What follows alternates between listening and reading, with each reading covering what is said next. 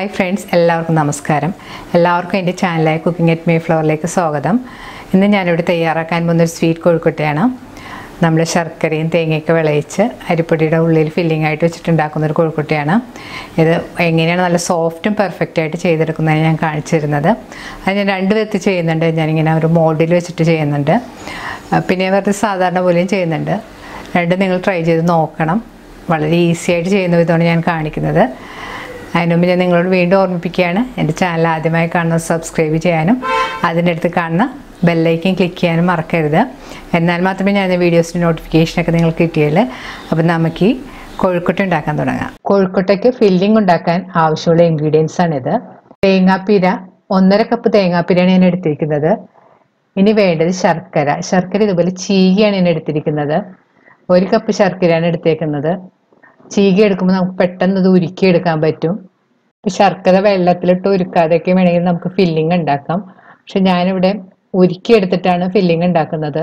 ഉരുക്കി അരിച്ചെടുക്കും. ഈ ശർക്കരയിൽ ചിലപ്പോൾ ചെറിയ അഴുക്കൊക്കെ ഉണ്ടാവും. അപ്പോൾ നമ്മൾ അങ്ങനെ അരിച്ചെടുക്കുമ്പോഴത്തേക്ക് അതൊക്കെ നമുക്ക് കളയാൻ പറ്റും. ഇനി വേണ്ടത് നെയ്യ്, ഏലക്കപ്പൊടിയാണ്. ഒരു 4-5 ഏലക്ക പൊടിച്ചെടുത്തതാണിത്. അപ്പം നിങ്ങൾക്ക് ഇഷ്ടമുണ്ടെങ്കിൽ വേണമെങ്കിൽ ചുക്കുപൊടിയൊക്കെ ചേർക്കാം കേട്ടോ. ഞാൻ പക്ഷേ ഏലക്കപ്പൊടി മാത്രമേ ചേർത്തിട്ടുള്ളൂ.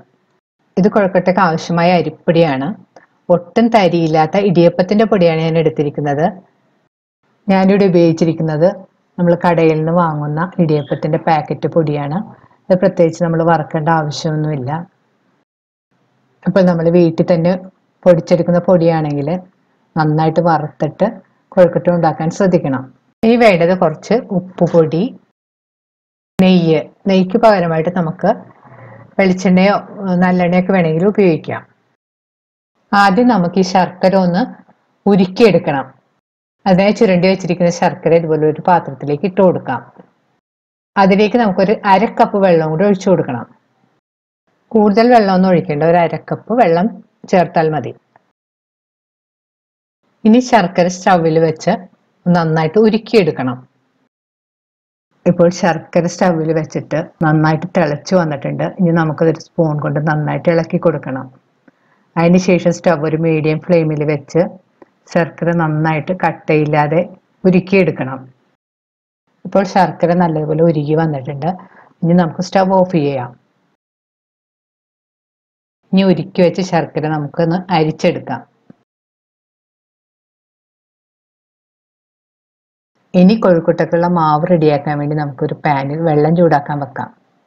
ഇതിലേക്ക് ആവശ്യത്തിനുള്ള ഉപ്പുപൊടിയും 2 ടീസ്പൂൺ എണ്ണയോ നെയ്യോ ചേർത്ത് കൊടുക്കണം. ഞാനിവിടെ വെളിച്ചെണ്ണയാണ് ഇതിനു വേണ്ടി ഉപയോഗിച്ചിരിക്കുന്നത്. ഇത് ചേർത്ത് നന്നായിട്ട് മിക്സ് ചെയ്ത് കൊടുക്കണം. ഇനി വെള്ളം നല്ലതുപോലെ തിളപ്പിക്കണം.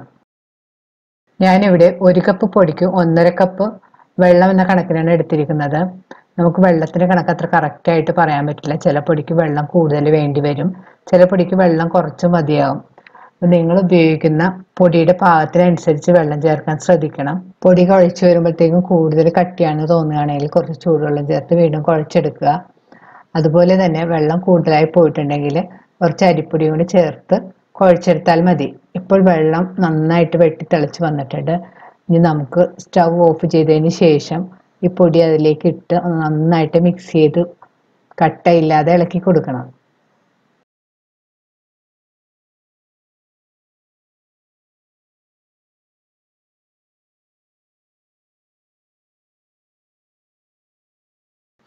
ഇപ്പോൾ പൊടിയെല്ലാം കട്ടയില്ലാതെ നന്നായിട്ട് ഇളക്കിയെടുത്തിട്ടുണ്ട്. ഇനി നമുക്കിതൊന്ന് മൂടി ഒരു 10 മിനിറ്റ് മാറ്റി വെക്കണം. കൊഴുക്കട്ടക്കുള്ള ഫില്ലിംഗ് റെഡിയാക്കാനായിട്ട് നമുക്കൊരു നോൺ സ്റ്റിക്ക് പാൻ ചൂടാക്കാം. അതിലേക്ക് കുറച്ച് നെയ്യ് ഒഴിച്ചു കൊടുക്കണം. അതിലേക്ക് തേങ്ങയും കൂടി ഇട്ട് നന്നായിട്ടൊന്ന് വഴറ്റി കൊടുക്കണം. തേങ്ങയുടെ പച്ചമണമൊക്കെ ഒന്ന് മാറുന്നവർ ഒരു 2-3 മിനിറ്റ് നല്ലതുപോലെ വഴറ്റി കൊടുക്കണം. ഇനി ഇതിലേക്ക് നമുക്ക് ഉരുക്കി വെച്ചിരിക്കുന്ന ശർക്കര നീര് കുറേശ്ശെ ഒഴിച്ച് വീണ്ടും നന്നായിട്ട് വഴറ്റി കൊടുക്കണം. ശർക്കര നീരെല്ലാം നല്ലപോലെ വറ്റി തേങ്ങയിൽ നന്നായിട്ട് പിടിച്ചിരിക്കുന്ന പാകം വരെ നമ്മൾ സ്റ്റവിൽ വെച്ച് കുക്ക് ചെയ്യണം.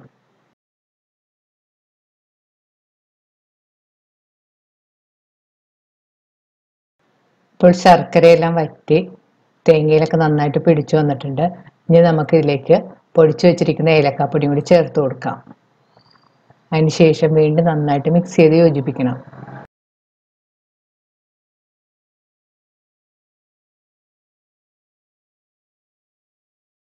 ഇനി നമുക്ക് സ്റ്റവ് ഓഫ് ചെയ്തതിന് ശേഷം ഇത് തണുക്കാനായിട്ട് മാറ്റി വെക്കാം.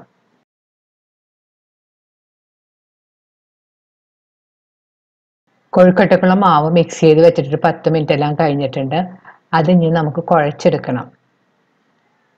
കുഴക്കാനുള്ള സൗകര്യത്തിനായി നമുക്ക് ഇതുപോലെ ഒരു വട്ടത്തിലുള്ള പാത്രത്തിലേക്ക് ഇട്ട് കൊടുക്കാം.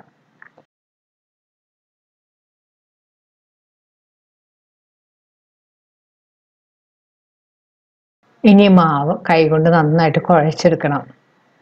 പൊടിക്ക് ഇപ്പോഴും നല്ല ചൂടൊക്കെ ഉണ്ട്.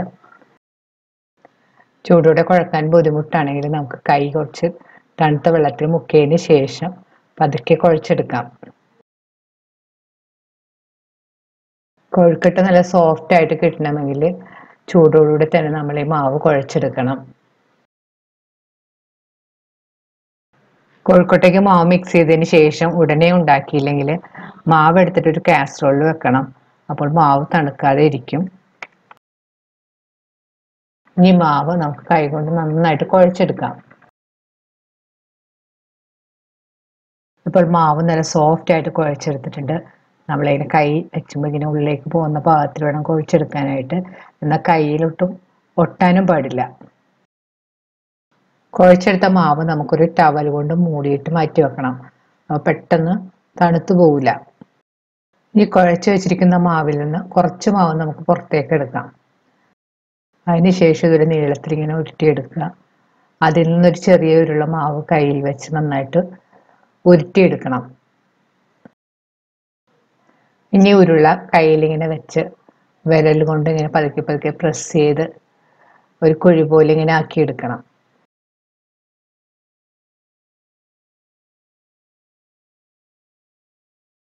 ഇനി നമുക്കിതിലേക്ക് 1 ടീസ്പൂൺ ഫില്ലിങ് വെച്ച് കൊടുക്കാം. അതിനുശേഷം അതിൻ്റെ എല്ലാ സൈഡും ഇതുപോലെ ഇങ്ങനെ മൂടി ഒന്ന് പതുക്കെ പ്രസ് ചെയ്ത് വീണ്ടും ഒന്ന് ഉരുട്ടിയെടുക്കുക. നമ്മുടെ കൊഴുക്കട്ട റെഡിയായി. ബാക്കിയുള്ള മാവ് കൊണ്ട് നമുക്ക് ഇതുപോലെ റെഡിയാക്കി എടുക്കണം.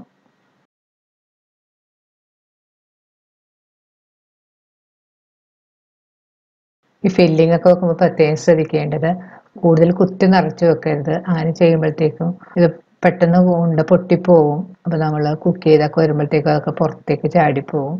അപ്പോൾ കുറേശ്ശെ മാത്രം ഫില്ലിംഗ് വെക്കാൻ ശ്രദ്ധിക്കുക.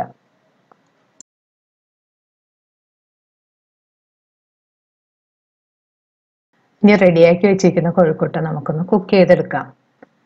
അതിനായി ഒരു സ്റ്റീമറിൽ നമുക്ക് വെള്ളം ചൂടാക്കാൻ വെക്കാം. ഇനി സ്റ്റീമറിൻ്റെ പുറത്ത് തട്ട് വെച്ച് കൊടുക്കാം. അതിലേക്ക് നമുക്ക് റെഡിയാക്കി വെച്ചിരിക്കുന്ന കൊഴുക്കട്ട പെറുക്കി വെച്ച് കൊടുക്കാം.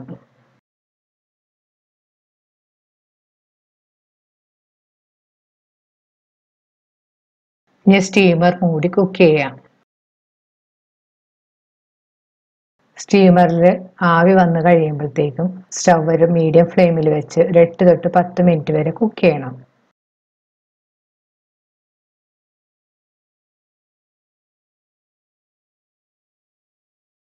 ഇനി ബാക്കിയുള്ള മാവ് കൊണ്ട് ഞാൻ കൊഴുക്കട്ട ഉണ്ടാക്കുന്നത് ഇതുപോലുള്ള മോൾഡിൽ വെച്ചാണ്. അതെങ്ങനെയാണെന്ന് ഞാൻ കാണിച്ചു തരാം. ആദ്യമേ അച്ചെടുത്തിട്ട് അതിൻ്റെ അകത്ത് കുറച്ച് എണ്ണ തൂത്ത് കൊടുക്കണം.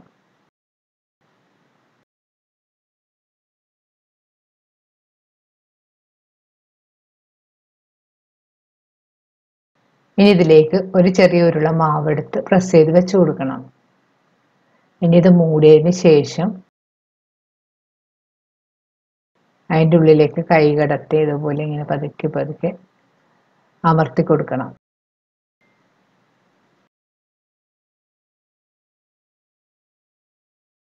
ഇനി ഇതിലേക്ക് ഫില്ലിങ് വെച്ച് കൊടുക്കാം. ശേഷം ഒരു ചെറിയ ഉരുള മാവ് എടുത്തിട്ട് അതിൻ്റെ മുകളിലേക്ക് വെച്ച് നന്നായിട്ട് സീൽ ചെയ്ത് പ്രസ് ചെയ്ത് കൊടുക്കണം.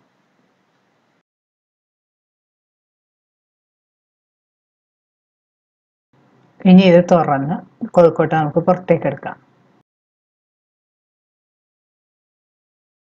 നല്ല കാണാൻ ഭംഗിയാണ്, നല്ല ക്യൂട്ട് കൊഴുക്കട്ട.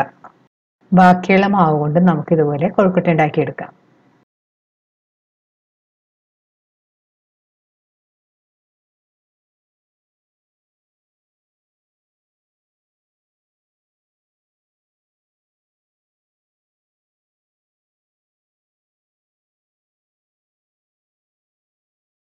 ഇപ്പോൾ നമ്മുടെ എല്ലാ കൊഴുക്കട്ടയും നമ്മൾ റെഡിയാക്കി എടുത്തു കഴിഞ്ഞ്, ഇപ്പോൾ നമ്മുടെ ആദ്യം വെച്ച കൊഴുക്കട്ട 10 മിനിറ്റ് എല്ലാം കഴിഞ്ഞിട്ടുണ്ട്. സ്റ്റവ് ഓഫ് ചെയ്ത് ഇട്ടിട്ടുണ്ട്. നമുക്ക് തുറന്ന് നോക്കാം. കുറച്ച് ചൂട് കഴിയുമ്പോൾ നമുക്ക് പുറത്തേക്ക് എടുത്താൽ മതി, അല്ലെങ്കിൽ ഭയങ്കര ചൂടോടൊക്കെ എടുത്താൽ ചിലപ്പോൾ അത് പൊട്ടിപ്പോവും. ഇനി കൊഴുക്കട്ട നമുക്കൊരു സ്പൂൺ കൊണ്ടൊന്ന് പുറത്തേക്ക് എടുക്കാം.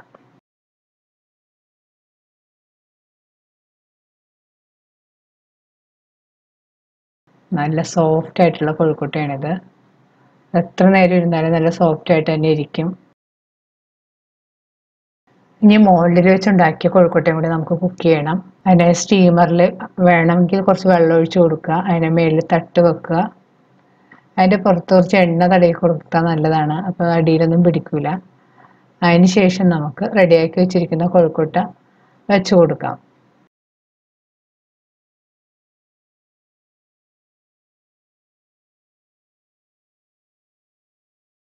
ഇനി സ്റ്റീമർ മൂടി 8 തൊട്ട് ഒരു 10 മിനിറ്റ് വരെ നമുക്ക് കുക്ക് ചെയ്യാം. ഇപ്പോൾ കൊഴുക്കട്ട വെച്ചിട്ട് ഒരു 10 മിനിറ്റ് എല്ലാം കഴിഞ്ഞിട്ടുണ്ട്. നമുക്ക് തുറന്ന് നോക്കാം. കൊഴുക്കട്ട പാകമായി വന്നിട്ടുണ്ട്. ഇത് നമുക്ക് കുറച്ച് തണുത്ത് കഴിയുമ്പോൾ പുറത്തേക്ക് എടുക്കാം. വളരെ സോഫ്റ്റും നല്ല ടേസ്റ്റിയുമായ നമ്മുടെ കൊഴുക്കട്ട റെഡിയായി കഴിഞ്ഞ് ഈ ഓശാനൊക്കെ ഉണ്ടാക്കാൻ പറ്റിയൊരു അടിപൊളി റെസിപ്പിയാണ്. നിങ്ങൾ ട്രൈ ചെയ്ത് നോക്കുക. ഈ വീഡിയോ ഇഷ്ടപ്പെടുകയാണെങ്കിൽ ലൈക്കും ഷെയറും കമൻറ്റും ഒപ്പം സബ്സ്ക്രൈബ് ചെയ്യാനും മറക്കരുത്. വീണ്ടും ഇതുപോലുള്ള നല്ല റെസിപ്പിയുമായി നമുക്ക് കാണാം. Thank you.